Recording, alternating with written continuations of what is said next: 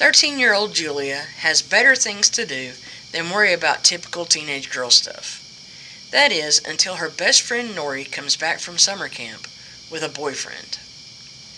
Jealous of all the attention that Nori is getting, Julia asks her older sister Danielle to give her a makeover. Danielle does Julia's hair and makeup and even gives her some of her old clothes to try on. When they're finished, she tells Julia that she could pass for a 16-year-old and suggests that they take some photos of her new look. Julie then decides that she's going to share her new look with her friends online. She can't believe some of the comments she's getting, especially the one from a mysterious boy named Tyler. He says, "You are so pretty, seriously gorgeous." So even though Julia knows that this could be dangerous, she decides to keep her online relationship a secret from everyone.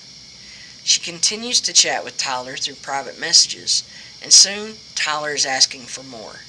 He wants to meet in person. So what should Julia's next move be? Is she going to make the right decision? You'll need to read It Happens on Saturday by Sydney Dunlap to find out.